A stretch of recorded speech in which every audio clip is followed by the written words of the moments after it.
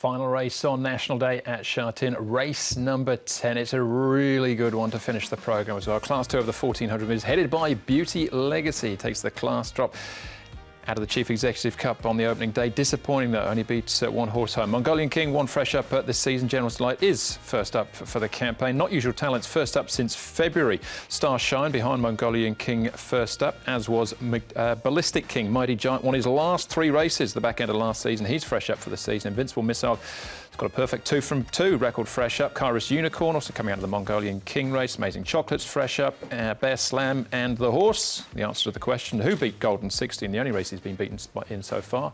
Star Performance. Not Usual Talent, Starshine, Mighty Giant and King Opie are the horses that have been up at Chung Fa within the last 30 days.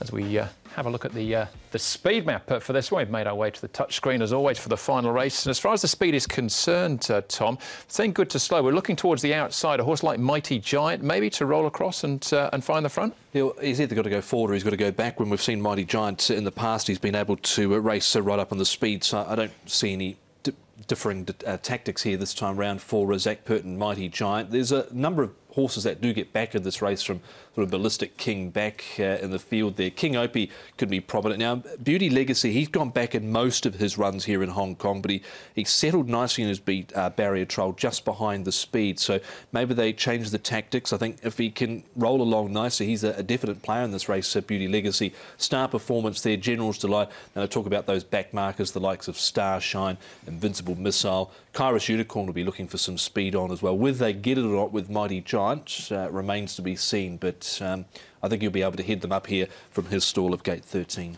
All right, plenty to talk about. Paul, what have you spotted out at track work? Here is Mighty Giant. I thought I'd show him because he's likely to start favourite in this race. Like, he's won his last 3. His trials have just been okay.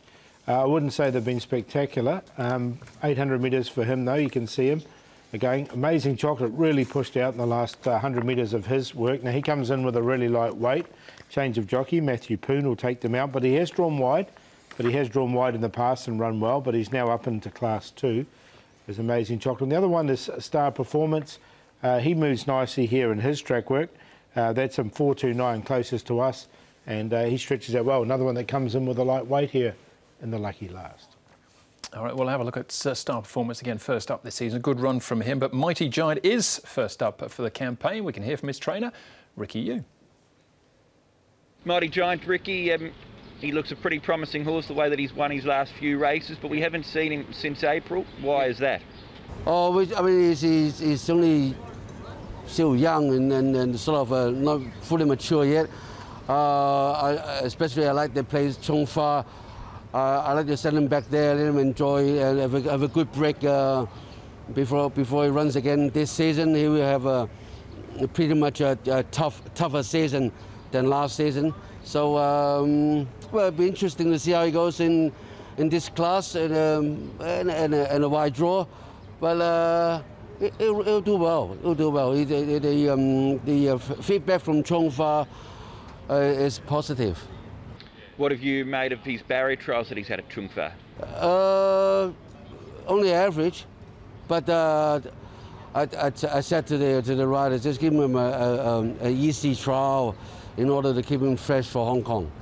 Spoke about that wide draw, barrier number 13. Yeah. What will you be telling Zach? He's a pretty large horse, and the wide draw might not be a bad thing, you know. And jockey knows him well, and he'll be put in a good position. It's like a positive position. Yeah. How much more improvement has he got, Ricky? This is a good question.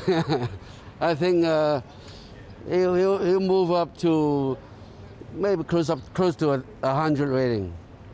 You had a fabulous season last season, winning the Trainers' title. We're a month into the start of the new season. How do you feel your stable started the new season, Ricky?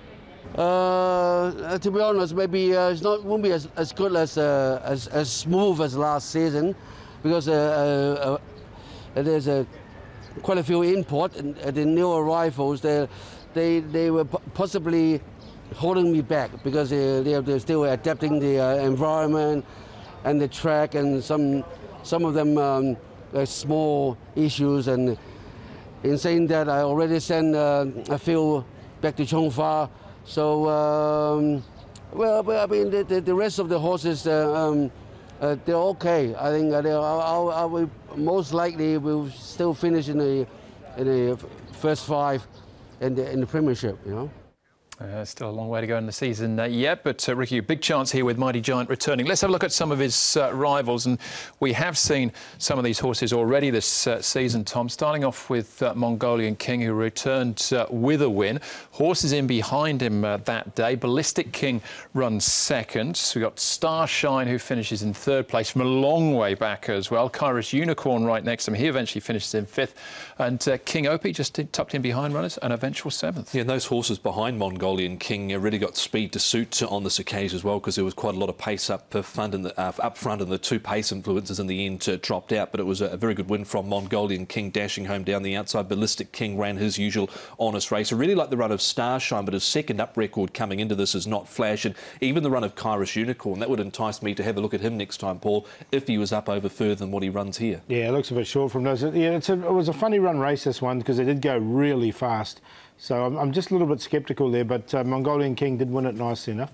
Yep, all right, well, we'll keep moving. This is Star Performance. Again, we've seen this race a little bit earlier on, but excellent proposal, the winner. Star Performance gets a good run in second, though, Paul. Yeah, really nice run from this horse. He's only the one-time winner, and he did win on his first occasion. He did beat Golden 60, as you said at the start. Look, I think he's a really good fresh horse, this horse. He did place second up, though. He has been placed second up. It's a strong form race that he's coming out of, and he does come in with a light weight. So he's definitely one of the players in the race. I've found him hard to catch. He fought on really well here on the fence this time around, and he had the big weight on his back, I should say, of 133 pounds. This time round, he's got 115 pounds stepping up in grade. I left him out. All right, Beauty Legacy won fresh up when he won here in Hong Kong. Has been difficult since, Paul. They've been trying to settle him, drop him back in. Have they been fighting a losing battle? Well, yeah, I don't know really. They keep trying. He looked settled last time, but dropped right out, didn't he? Behind a Perfect Match. He's going to have to improve a bit on that performance. He's got the top weight to carry in a barrier draw number 8. This trial was good enough though from him. He's back to his winning distance here, 1,400 metres. I think that's likely to suit. And if they get a nice run behind them, I just have liked in his recent trial and whatnot. He hasn't been getting fired up like he did in last season's campaign, so I think they've taught him a little bit.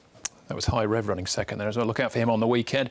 This is Amazing Chocolate. Tommy's fresh up for the season, back at the trials, sort of rattled up the ratings last season. Forget he went round last time. He had a shock of a run in transit, 4 wide, no cover throughout, couldn't get in, and in the end he responded well to win this barrier trial. You've got Classic Unicorn here, Beauty Generation, Southern Legend, Good Luck Friend, Playa del Puente, all in this trial, and he's responded nicely here over the final stages to win it. Yeah, it was a really nice trial. I've got him in the numbers for sure. The problem with him is he just keeps drawing wide. All right, Mighty Giant though, Paul, he's come up as our favourites. You with or against? I've got one to beat him. I think he could be vulnerable first up, Mighty Giant, from that wide draw. So not usual talent. He's been up in Chung Fa. He's really enjoyed his time up there. He's on top to beat Mighty Giant. Amazing Chocolate and General's Delight. 4, 8, 12 and 3. Mighty Giant on top for me. I think he's going to be the horse to beat in the final race over Beauty Legacy, General's Delight, and also through a not usual talent, because he does have some talent. He's coming back from a bleeding attack. 8, 1, 3 and 4. Good race, the last, Mighty Giant for me as well. Straight into the stats, though, Paul. Casper fans and Joe Moreira absolutely flying. Aren't they? 13 rides for the team, 6 wins, 2 seconds, 46% win rate. I think they'll add to that with the Sky Field. Most punters will agree with that one. Also got Superkin as well. They have. We'll come back to him in a second. Who's your best on the programme, though? I'm going to go with Uncle Steve in race number 9. I think he's ready to win. It comes out of a strong form race. He's drawn wide, but I think he can get back and run on nicely. And not usual talent. Look, he's going to be a big price, 25 to 1. We'll take a chance. His winning distances have been 1,600, but he can run a good fresh at 1,400 metres. And the QQP, the play in the last, not usual talent, Mighty Giant and Amazing Chocolate. Start the day with a bang with Pegasus Glory. Let's hope race 1, number 1, Derek Long riding, and Flying Victory, race 9, number 5, Chad Schofield, 4 of Frankie Law is the value runner. The play in that race with Uncle Steve, and He's a Beauty, 2, 5, 11, race 9. All right, I'll go early as well. Starship for me, Neil Cannon and Paul O'Sullivan. Super run runner-up first up this season. Super Kin, Casper Fownes and Joe Morad. Be looking for a double-figure price. That needs to improve off his all-weather run. Angel of Myers, Seaweed Fortune and Super Kin is the QQP for me as well. And I might have to borrow your tie for the, almost got the Super Kin colours on there, Tom, if we're racing on Thursday. Yeah, good program coming up. Let's hope Super Kin can get the job done, but should be some good racing throughout the day, and of course the quick backup Sunday. Yeah, some really good racing coming up on Sunday as well. So we'll see Excellent Proposal go round again on Sunday. He's unbeaten this season. Yeah, 2 out of 2 and up to 1,800 metres as well. Fascinating. John Sizer really got up and running quickly. But that's the show. Thanks for watching. Hopefully we'll see you again on Thursday at Sha Tin. We will be racing to win. Right.